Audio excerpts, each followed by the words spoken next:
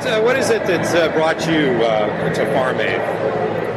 Well, I have two very dear friends that founded it, Willie Nelson and Neil Young, and this is my third Farm Aid. The other two I was working, and I was raised on a farm, born and raised on a farm in Dodge City, Kansas. So,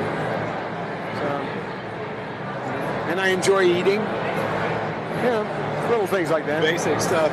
How well do you think people in this country understand what's going on with the farm situation? How important is Farm Aid and trying to raise awareness in that arena?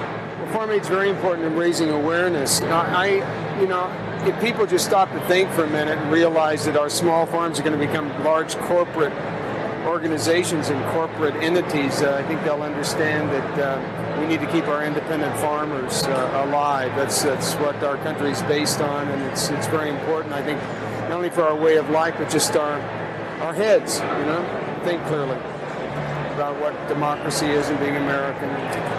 I think it's very important to keep the small farmer together. In terms of what the politicians are saying in this presidential election campaign, do you think anyone's being responsive to the needs that are being addressed here at Farm Aid?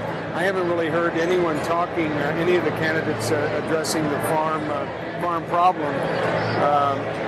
I wouldn't know. I don't see any numbers on how many farmers actually vote or what it means to them, but I guess it must not mean much to them, or they'd be talking about it. But it's certainly important to our democracy and to our way of life, and to that our farms are one of our strongest entities. So I just hope that everything works out well.